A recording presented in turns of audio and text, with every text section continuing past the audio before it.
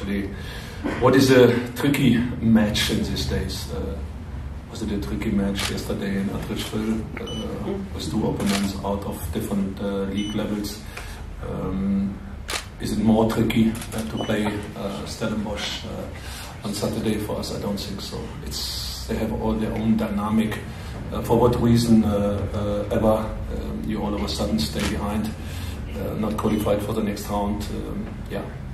If it would be easy to answer to find proper solution, you would try to avoid it. But anyway, good. Stellenbosch is definitely a PSL team in the moment with a good record over the last few weeks, result and performance related.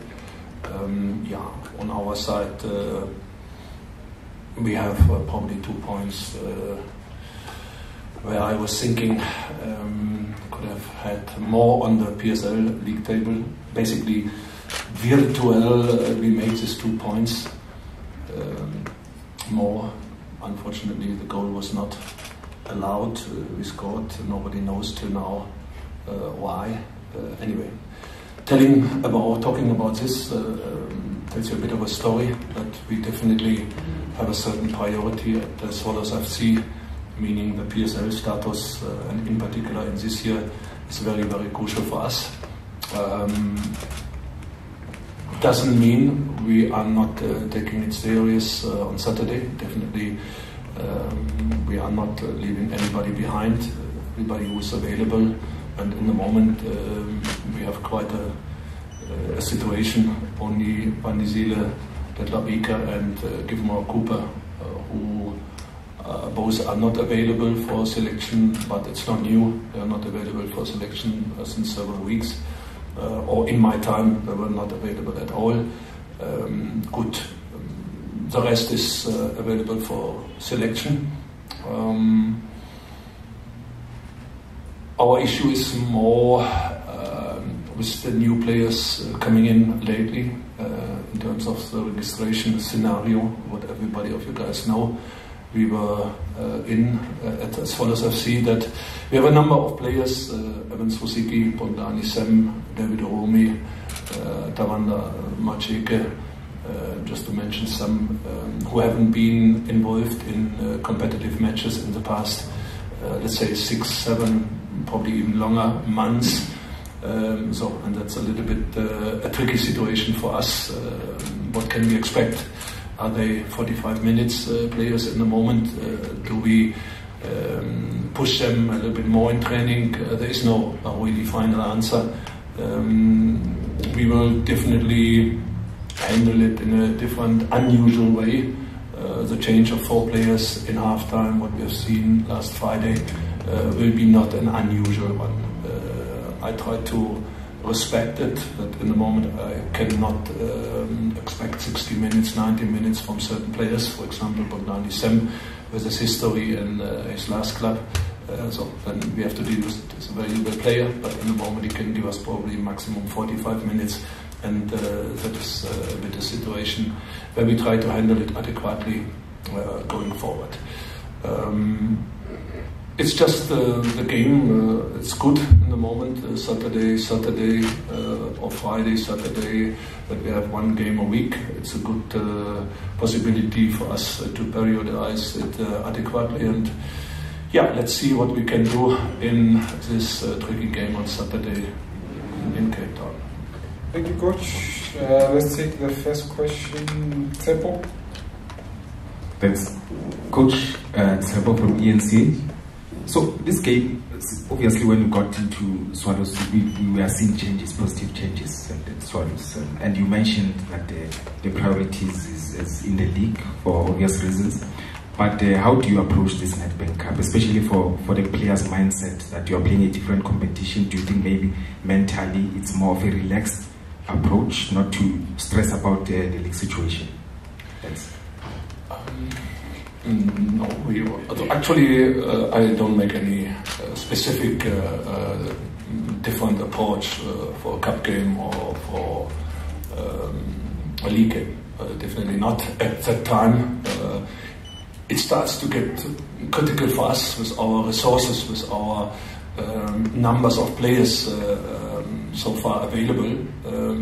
If it comes to a situation where you play Saturday and then you play Tuesday the league, the cup game, and then you play Friday another game, then in our situation we would really start thinking about where is our priority, what is requested now in terms of yellow cards, in terms of the injury, in terms of whatever is a handicap inside the squad.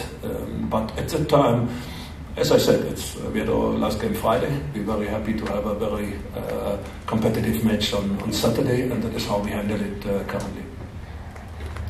Okay, Coach, moving right along, do we have any other questions in the room? Okay, Chad Kelly Clayton, and then Tembo Shabala. Thanks, Matthew. Coach, it'll be Stellenbosch's first game out as well since the news of young Osho and Andries. There'll also be that moment of silence before the game, which I'm sure will bring up emotions out of them. Does that add a different dynamic to this game, and how do you see that playing a part in their performance? It is a difficult situation, of course, for the team Stellenbosch. I could start describing the moment or the scenario around, because I had it a number of times in Maritzburg United, being in charge, Seele and another player, and then 4 or 5 days later passed away, and then 4 or 5 days later you have to play, to compete with the squad, with the team. Yeah, it's definitely really emotional, something where you have a certain scenario, handicap or whatever. It's difficult for me or for us to describe it. We were looking for help. We outsourced support at the time in Maritzburg United, and probably in Stellenbosch they will do too. It's a bunch of players very close to this passed away one, but good, it's really difficult to look into our game on Saturday with a perspective to expect a scenario and to describe a scenario. Although I don't want really to talk too much about it. It's difficult. It's definitely something on the Stellenbosch side. It's not an easy task, that's for sure. Tempo. Coach, I'm looking at the support that you have been getting from the Swallows traditional supporters, but now, yesterday with the Dondol match, SuperSport losing, has it made you somewhat change the way you look at the smaller division teams? I mean, of course, you're playing against a PSL team, but what happened yesterday? What does it say to you as Coach Ernst with this edition of the Nedbank Cup? I'm always, I think I find it very interesting to see Pirates lost in former years. I don't know, was it Meluti or if I don't forget the name, college team, 4-1 or something like this. Dondol lost now. It will always happen. You lose. What is more dramatic to lose against Meluti, against Dondol in the first round, or is it more dramatic if you go all the way with the team to the final and then you lose against the lower division side? I don't know what's more painful, what's more discussable, what's more delicate or whatever. I have no idea, but this time it happens all the time. I remember it was described as a disaster. It's ICU, it's whatever in terms of guys. Football is a worldwide respectful game, and you play 11 against 11. If you play football with your body, with your mindset, and if the mindset, the brain of some of guys in certain teams are not working, it doesn't matter which team or which players we are talking about. You can do whatever you want as a coach. You can swap around. You can be the crazy man on the side. If it is gone and you feel it, and I'm quite sure that Kevin Hunt will tell you at a certain moment he thought, something will happen here today. You feel it. You know the players, how far they are, and I think a number of guys probably were not really in this game to push forward and to make it happen. That's the reality. It happens. It's something what we definitely have not a scenario like this for the game on Saturday. It's a very respected Stellenbosch team with a good run, as I said before, in terms of results, in terms of performance, as we have all seen, and we have to be our best. Of course, we have to be even. That's our delicate situation in the moment. Defensively, we are okay. Defensively, we got it. We know what we have to do in a certain setup, but in our forward movement, we definitely have to improve.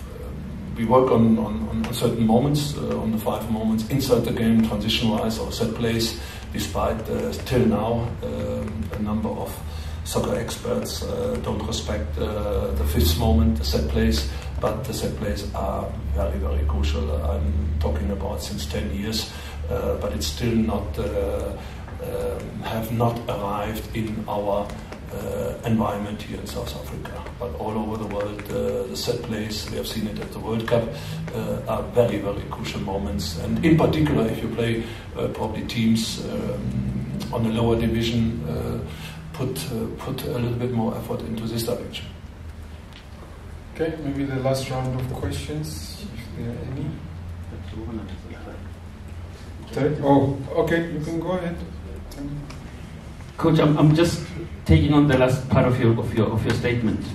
Set plays. We saw you scoring and securing a win against Richards Bay with a set play. Is that the direction that we're seeing you implementing at Swallows? That even if things don't go the way you want, you always bank on the set play? And the pain of losing that match, Coach. On the lighter note, has the coach healed from losing cup finals, missing out on the league, and officials coming through and doing their own thing? Where's your headspace on that, Coach? No, I must correct you. We scored 2 goals from set plays in the PSL. 1 goal, as you have seen, against Richards Bay, and the second goal from set plays we scored against TS Galaxy. It's a goal for me. What the rules and regulation and where you find a little bit of... that's not my job, that's not my work. When Siponello showed this next day or immediately after the game, we have proof, we have evidence, and I don't know even what the so-called Monday evening referees are talking. You can't, and it doesn't help us that obviously this institution is taking the linesman out for a number of weeks. Doesn't help us. Set plays always have been, always, in my entire 30 years and in my entire 402 PSL games, have always been something where I put a lot of effort in. And it doesn't matter if big authorities and experts you score only by set plays. I heard it over 12 months. But anyway, it's very crucial. It's very crucial in this direction. And we put effort in very much during training session. And it's good to see that something is coming out. But on the other side, I'm only 54 days in the work with the team, as well as FC. And that is not too much. If you go to the political side, if a certain party enters the government or coming to the political situation, got selected, I think it's 100 days, no? 100 days, yeah. We talk about 100 days, and 100 days, then you should look into it, something happened. In soccer it's different. In soccer it's definitely different. In soccer they ask you after 14 days, when do we see results? When do we see something? What's going on? You are so long already. I'm quoting a journalist some days ago. It's madness. It's unbelievable. It's something. Healing is not a process where we are in. As coaches, let me be very clear. As coaches, We are never in a building process. As coaches, we are never in a rebuilding process. As coaches, we are never in a healing process. Because simple easy, in 4 or 5 days is the next game. Now you want to talk about healing, you want to talk about building, you want to talk about rebuilding. Guys, we are not in an economy, we are not being the CEO of a company where on a 28th of February you have to provide some numbers. That's not our job. Our job is in this moment game, and it's nice. I always talk development. I have a different understanding. The same like on a professional level. You perform, you progress to win. It's not doesn't matter. No, in development, no, it's not about winning. Of course, it's about winning. Perform, progress to win. Combine this, and that's very crucial. We have to accept this, and therefore I didn't need too much. As you have seen, whatever, if you lose a game, you need an hour or two.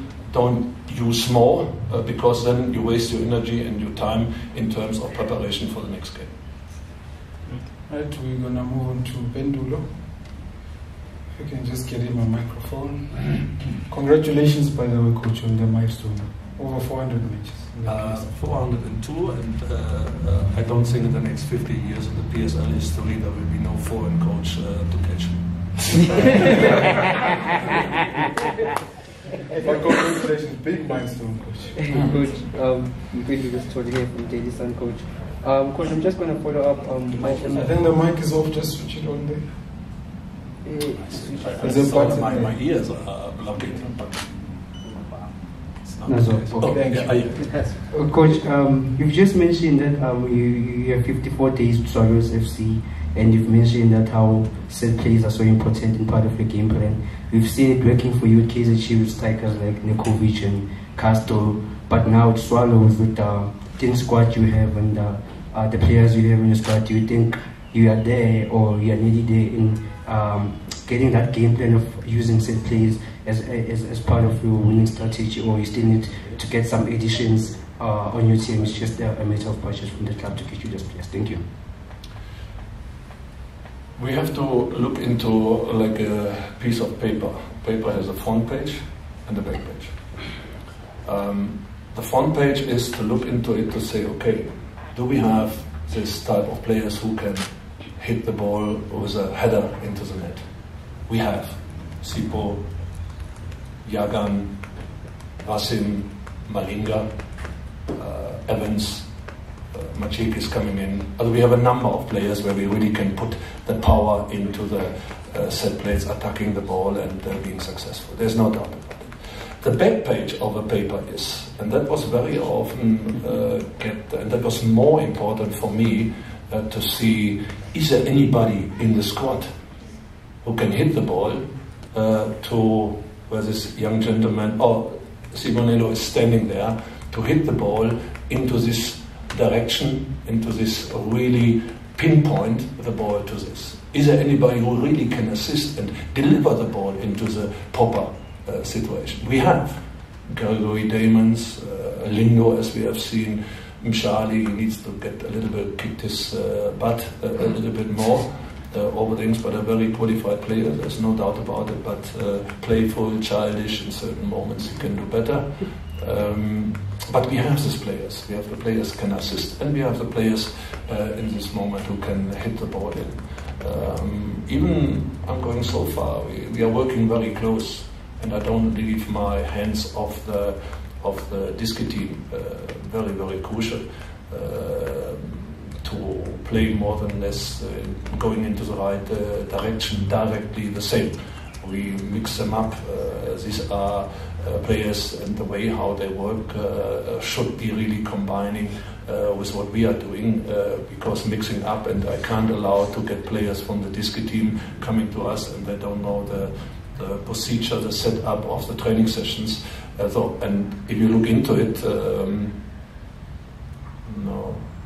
Sibonello, there was nobody from this gentleman on Sunday morning at 10 o'clock in Dobsonville to see disc team from Swallows FC against TS Galaxy. No. But we scored 3 goals on the disc team side, and 3 goals per Set play. Galaxy played and played and played. They still play. And the set plays was a secret to win it 3-0. If you see the game, you think about, how does this come? But tells you the story in the end of the day. The effectiveness we have seen, and of course, we work on it day in, day out. Okay, do we have any further questions?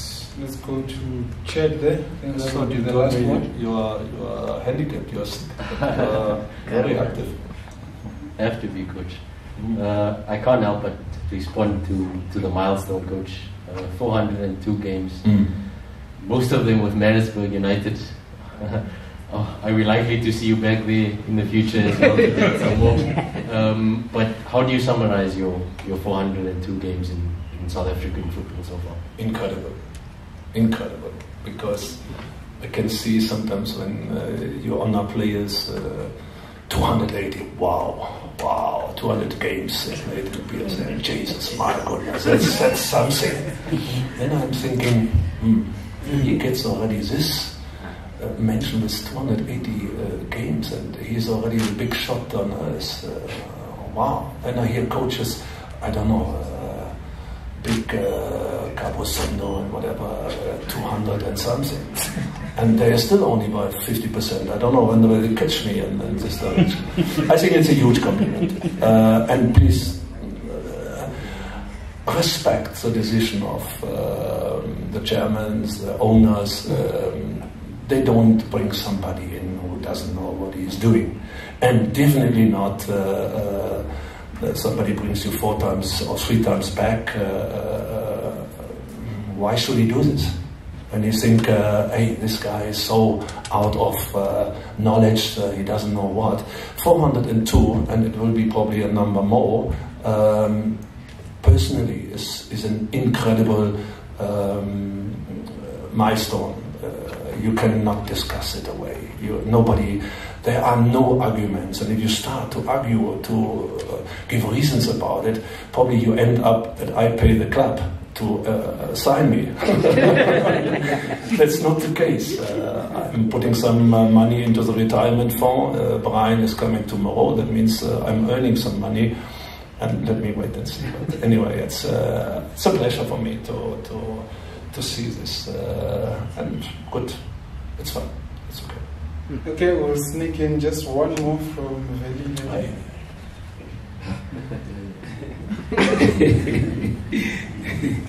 Yeah. Sorry that I'm not talking the same like each and everybody. That's sorry, a little bit of the handicap a little bit. But anyway. Yeah. It's actually more, Coach. Coach, it's actually more matches because you've coached in other leagues as well. Yeah. Oh, God, the other one, I must be over 1,000. Yeah. Yes. Coach, I was talking to Dumsani Zuma recently. He says you are more than a father to him, based on what you've done for him, from getting into the top flight. And one area we were also talking about was listening to coaches, listening to players, and also maybe to club officials. It differs to how you are seen maybe on the media space, and just you've got this oppressive nature or look about you, but the respect that one looks at from your peers and those that you've worked with. How do you look at this? I mentioned it already. Of course, I'm stubborn. There's no doubt about it. At a certain moment, I'm showing signs of madness. No doubt about it. But one stuff I can assure: I never go into a training session without preparation. I never go into taking over a team, doing the assessment immediately and knowing immediately what can I expect. I respect the reality, I respect the facts, and if I cannot play tiki-taki Barcelona style with a team because the players are not around, then I don't do this. If I see there is a certain element of quality, but in a different way, whatever is, and I hear so much about game model, I don't know, principles, elements, we follow it up, one day it will come. I hear so much about it, and I would really like to and that is what I'm talking about.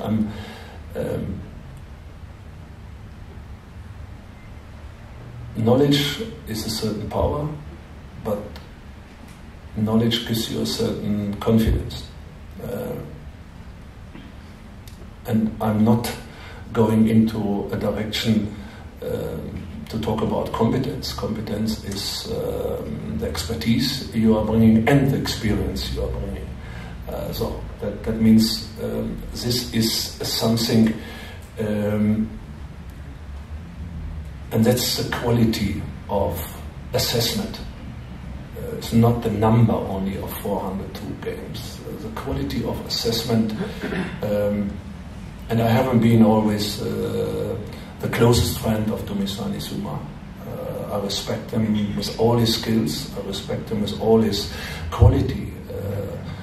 Coming to Bloemfontein at that time, out of KwaZulu-Natal, where he was already with a number of coaches going for trials, and nobody saw something.